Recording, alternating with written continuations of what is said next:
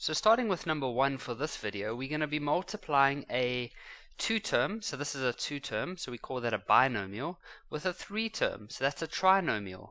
So it works the same as all the others. It means that this x will have to be multiplied there, there, and there. So let's start with that. So x times x squared, well, x times x squared is x to the power of 3. Next is going to be x times 3x. Well, that's just going to be 3x squared. And then x times by 1, well, that's just x. Now that I've used this x with all three, I can stop with that one, and now I need to use the minus 1. And that minus 1 is first going to be multiplied with x squared. So minus 1 times by x squared is just minus x squared. Or you can even put the 1 there if you would like to. Next will be minus 1 times by 3x, and that's just going to be minus 3x. And then the last one will be minus 1 times by 1, and that's just minus 1. Then what we do is we scan across in this final part and we see if there's any like terms. Well, here there's a x squared, and here there's an x squared. Here I see an x, and here I see an x. So those are like terms. So I'm going to write down the x3. Then for the green x squareds, it's 3 minus 1. Well, 3 minus 1 is 2, so that means it's just going to be 2x squared.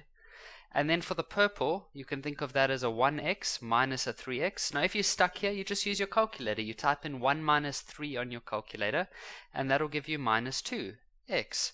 And then this minus 1 we just add at the end, and that will be the answer. So we know that this x squared will eventually have to multiply with the x and with the 2. So let's start off by multiplying x squared with x. If you multiply those two together, you end up with x to the power of 3.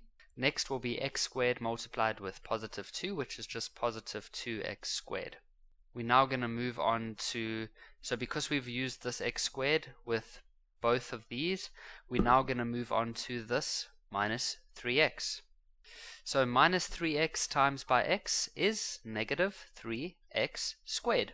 Minus 3x times by positive 2 is negative 6x. So we've now used the minus 3x as well, and all that's left now is this positive 1, which needs to multiply to the x and the 2. So 1 times by x is just x, and then 1 times by 2 is just positive 2. What we now do is we look for any like terms. Here we can see a x squared and a x squared, and then a x and a x.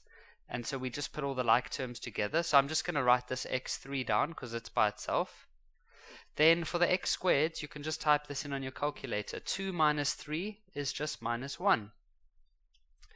Then for the purple, it's going to be minus 6 plus 1. You can just type that in on the calculator if you want, and that's going to give us minus 5x, and then the plus 2 we'll just put at the end.